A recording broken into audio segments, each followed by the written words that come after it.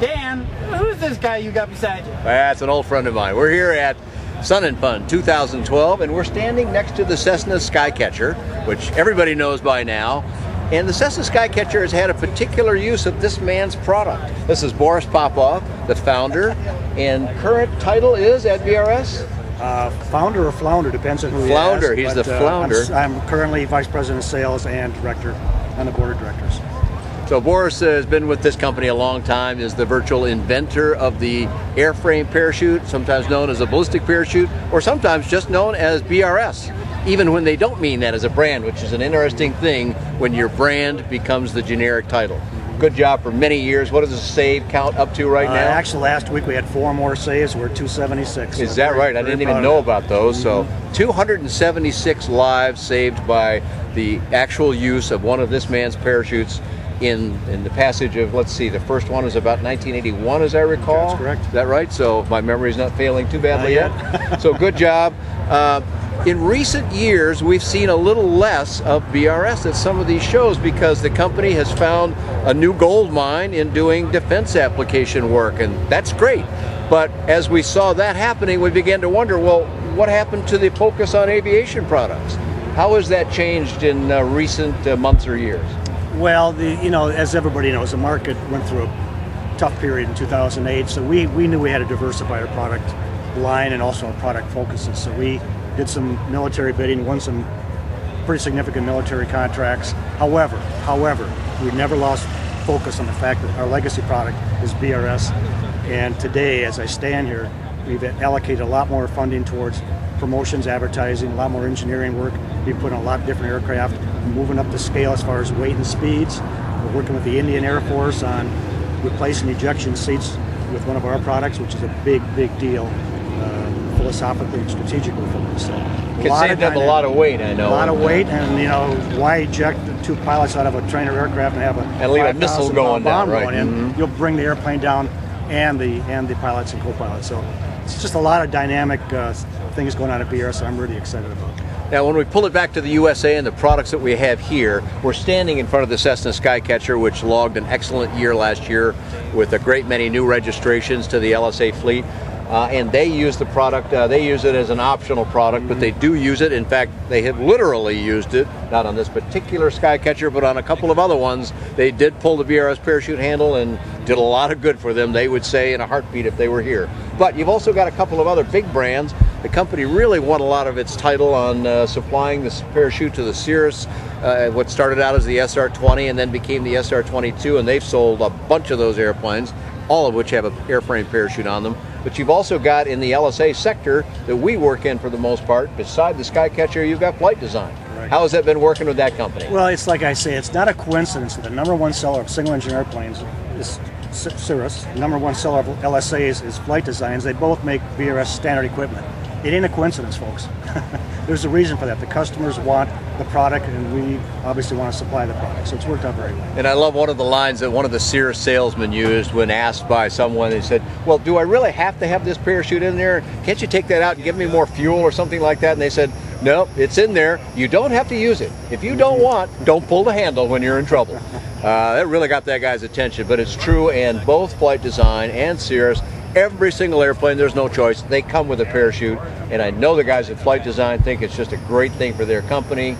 They know that can save. They have had almost no accidents in that airplane, so it's got a great safety record, but it gives you something else when you fly it, just a peace of mind to know that, okay, I'm the pilot, I have to fly the airplane, I have a lot of burden on my shoulders, but if I use up all the good things that I can do, I still got one more thing I can do, which means you can pay attention to doing all that other stuff. It's a pretty good argument, isn't it? It is. You and I used to joke, if you need a parachute and you don't have one, you ain't never going to need one again. So we don't want to get to that conclusion, so get a parachute is the idea. And one of the more startling statistics that I've realized in the last couple of years is that 1 out of 125 of our parachutes gets deployed. 1 out of 125 gets deployed. Now, we're not talking just ultralights here. We're talking Cirruses, Cessnas, of course, all the LSA markets and the home builds and so forth. Pretty broad spectrum over 30 years' time. A nice statistical fact that we can just say folks like it or not, but here's the numbers. 1 out of 125 gets deployed. What are your odds? So yeah, so there are people who'll come back and go, well, that's only 1%. You know, that's not that big a deal unless you're the 1%. Yeah, We've been hearing a lot about the 1%ers and the 99%ers. In this case, if you're the 1%, you don't want to be there without a parachute. So we joke about pretty significant. A credit card swipe in the handle. You're going to pull a handle. Pay now. You got to pay now. But price is going to be a little higher if you have to do it then, though. It's priceless to use that system when you have passengers on board of your family. It's priceless. So let's look at a typical LSA. Let's still put a brand on it for now. And they the owner, the company, whomever says, okay, I'm convinced. I want a parachute. Give a ballpark. I know the prices range depending on a lot of factors, but ballpark estimate for what that costs to add that to an airplane. Lowest level weight and speed aircraft, 3,000, up to Cessnas are 14,000, 15,000. So that covers pretty much the current. So a typical LSA might be $5 grand, $6 grand, like that. 6, depending. Yeah.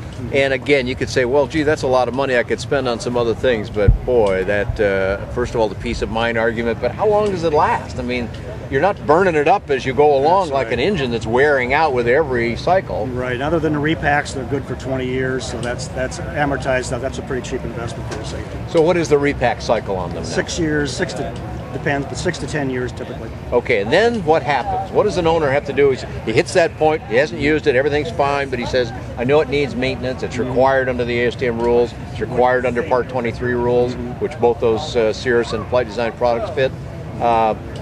What do they have to do then? What is their action that they take? Right now, and this is going to change, right now they have to send the system back to us, but we are in the process of setting up service centers for repacks to make it easier for customers to not have to ship it all the way back to the BRS. So that'll make it a lot more easier for people to get that service done. Now the owner doesn't do any of this though. Doesn't he just take it to a shop and they pull it out? Typically, some owners could do it, but a home builder, yeah, they would probably handle it. Right. And these products are on home builds as well. They're on lots and lots of ultralights. I think the number at one time was close to 50% of all ultralights had them. That's right. But it's not just a U.S. phenomenon either.